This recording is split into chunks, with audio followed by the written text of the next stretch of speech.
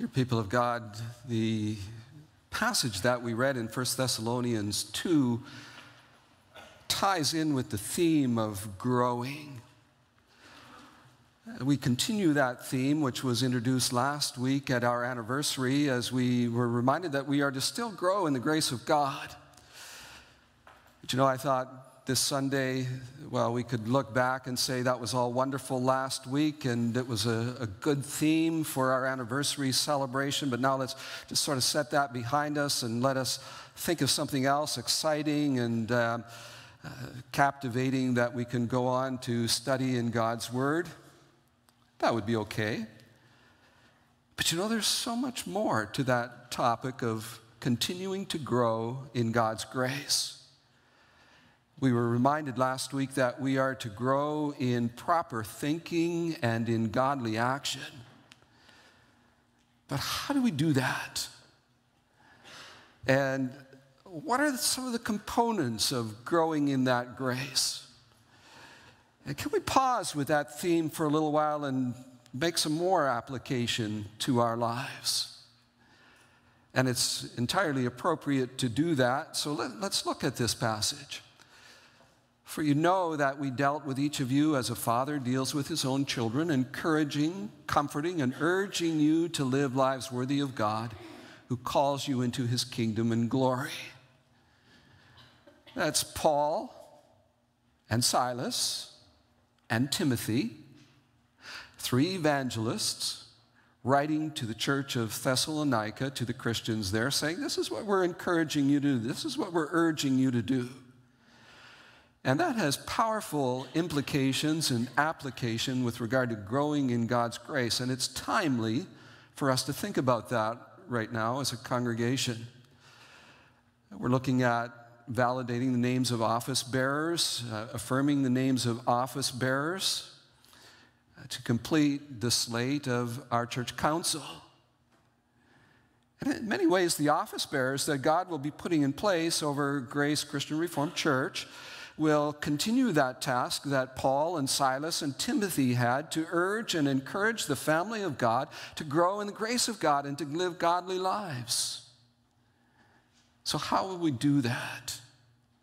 How will church council encourage that kind of spiritual growth and spiritual discipline at Grace Church? It's also a time in which we focus on education. Our church school programs are kind of winding down, but we focus on what our children have been taught. Church school graduation is coming up this month. School graduations are happening. College and university students are out for the summer or maybe completed their program altogether. High school and grade school students will complete their year of study next month. And all of that helps us to focus on that question. So what do we really do in education? Not just in the school systems, but what do we do in education in the church and in the homes? How are we training our children to grow in the grace of God on a daily, weekly, yearly basis? Next Sunday is Mother's Day. Next month, Father's Day is coming up. As mothers and fathers, as grandmothers and grandfathers, and just as members of the church, how do we in our families encourage that growth? Well, this passage that we've looked at in 1 Thessalonians chapter 2 has a powerful message for all of us in all of these areas as the church prays and works for growth. The Christian parenting imagery of the church leaders stands front and center in this passage. Paul and Silas and Timothy, they use the imagery of the mother. Just as a nursing mother cares for her children, so we cared for you because we loved you so much. We were delighted to share with you not only the gospel of God, but our lives as well. Paul and Silas and Timothy don't see themselves as strangers. They didn't just come in as people from outside, but they saw themselves as part of the family, and they had an instinct a mothering nurture for the church. And they said, this is how we lived with you. We embraced you. We took you close to our heart, and we nurtured you with God's word. Powerful image for the church. Not only that, they use father image as well. For you know that we dealt with each of you as a father deals with his own children. The implication in that is we want you to live lives that are right. We want you to make good choices. We want you to live in a way that's honorable, that's wise, that's respectable, that's helpful, that will glorify God. We trained you, we encouraged you, we nurtured you in that way. But notice in this passage in verse 1 as well as in verse 9, there's other imagery that's used. Brothers and sisters. That's how they address them. Brothers and sisters. Verse 9, they repeat that as brothers and sisters. And so it's not authoritarian. It's not as if they're above the other members of the church. They recognize we're all brothers and sisters together. We're all encouraging each other. We have different gifts and different roles and different responsibilities, but we're brothers and sisters together. We're part of this family together. Now that people of God has a powerful application in terms of how the church functions, how the church grows in grace. And of course, it also has implications for our families.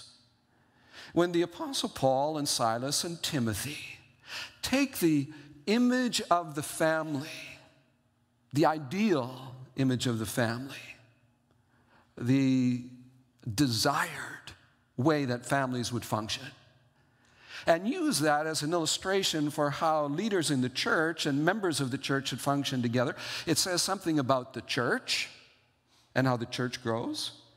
And it says something about the families and how families should grow. And so we make that application this morning in both areas. They emphasize caring, but it's a distinct kind of caring. The Apostle Paul and Silas and Timothy realize that within this family, it's the family of God. And they recognize that there's something natural about mothers caring for their children and fathers caring for their children and nurturing their children. And of course, there are exceptions. There are abnormalities.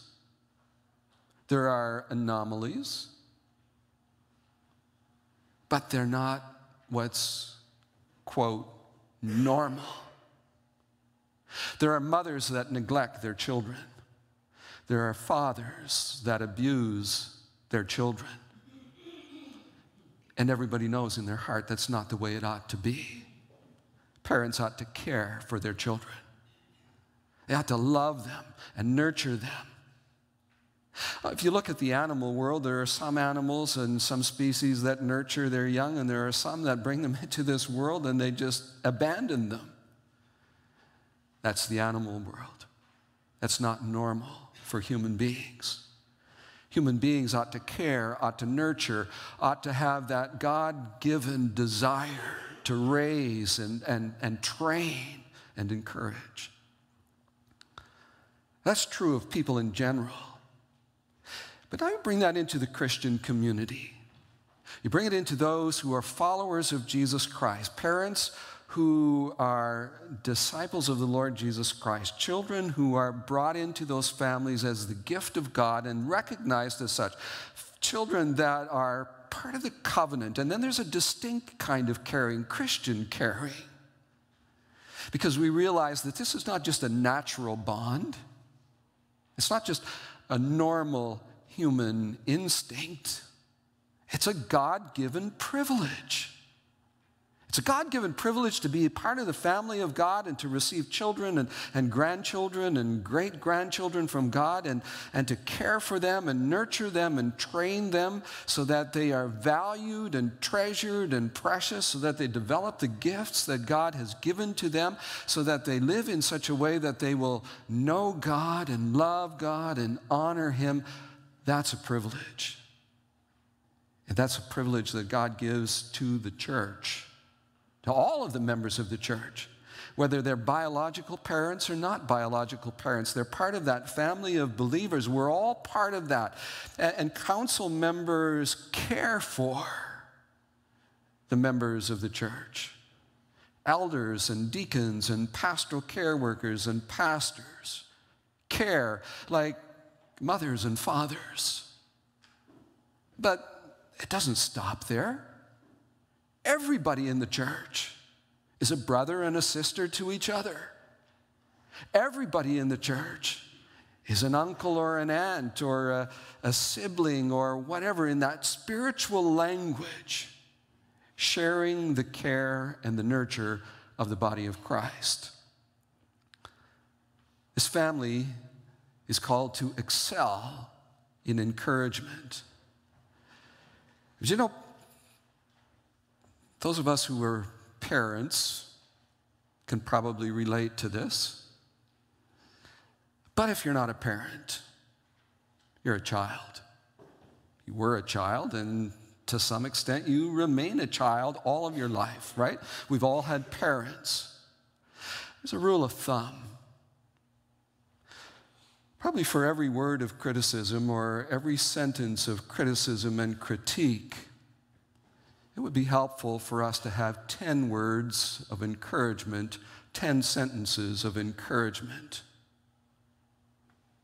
The reality is that within our families, within our relationships with each other, encouragement will set the context for growth. Growth doesn't happen, typically.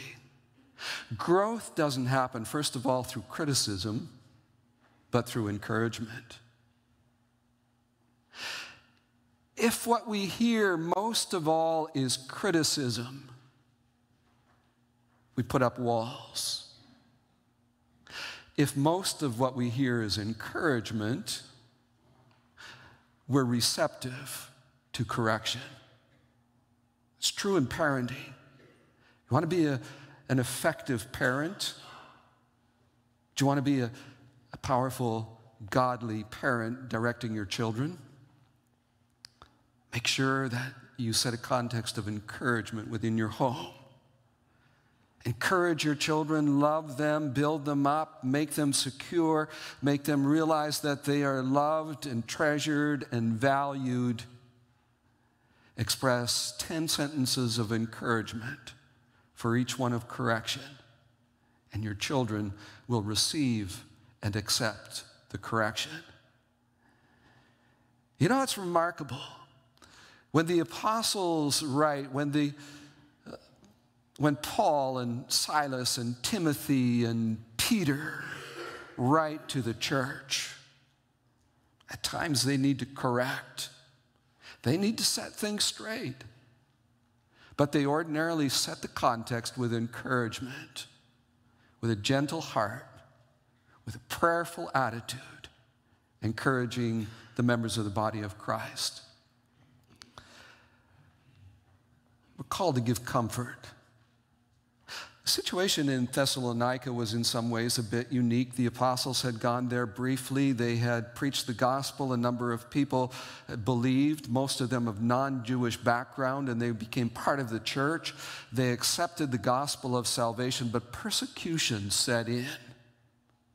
And there was terrific and horrific opposition. And in that context, they wrote them to comfort them. And the Apostle Paul writes that we ought to comfort each other with the kind of comfort that we've already received, knowing that God is our Lord and Savior, that God is gracious, that our lives are in His care. The Apostle Paul didn't write Heidelberg Catechism, Lord's Day 1, what is your only comfort in life and in death? But the writers of the Catechism echoed what Paul and the other apostles wrote. What's the only comfort? That realization, that delightful realization to know that we belong to our Heavenly Father and to know that nothing in all of creation can separate us from His care. That in life and in death we belong to a faithful Savior. That's comfort. Circumstances change, but people of God, we, each and every one of us, need comfort. We need comfort on a daily basis. We need the comfort of knowing that we are accepted by God, that we are loved and treasured by Him. We need the comfort of knowing that with all of the challenges of the world in which we live, God still values us and treasures us, and He preserves our future. He loves us, and He's not letting us go. We need to hear that in God's Word. We need to hear the Holy Spirit whisper that in our ear, but we also need to hear it from each other, saying to each other, you know what? I understand that there's some difficult circumstances in your life right now, but God cares. God loves you. God's not giving up on you. God's not turning His back on you. Don't give up on God, because He loves you dearly. The family of God comforts. And finally, education. Paul and Silas and Timothy emphasize that the church in Thessalonica is to continue to learn. They are to grow. They are to dig deep into the Word of God and continue to build on the foundation that the apostles had laid. They were there only briefly. They gave them the outline of salvation. They gave them the basic knowledge of the Lord and Savior, but they were given the opportunity to continue to build on that. Do you know that's our responsibility in our families as well, in our homes, in church, in our education systems, to continue to educate everyone as we grow in the knowledge of God. Statistics Canada suggests that each year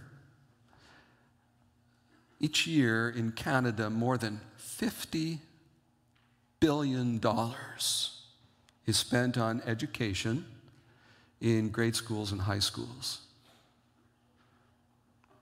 $50 billion. The reality is that all the money in the world cannot necessarily buy the kind of education that Paul and Silas and Timothy are talking about. Because you see, that's an education that recognizes that Jesus is Lord.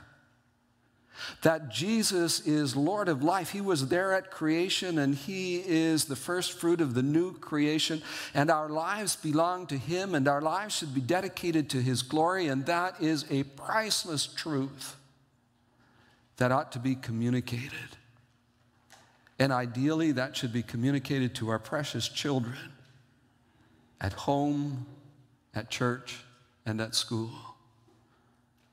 Our children belong to their Heavenly Father. So what have we seen this morning? We've seen that it's our goal to encourage growth in all. All of God's children should continue to grow.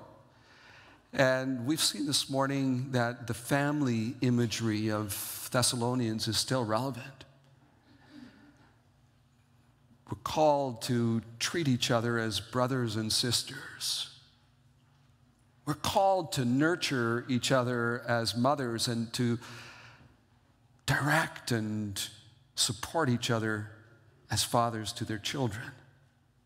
Within this family enterprise, the family of God, we're not strangers. We ought not to treat each other as strangers or as outsiders, but we embrace each other as members of the family. And then ideally not a dysfunctional family, but a family that rallies around the love of God and grows in that love. A love that's caring. And we need to care for each other. A love that's encouraging. And think of the opportunities that we have every day, but As we began this message, we recognize that this is a time in which we select office bearers.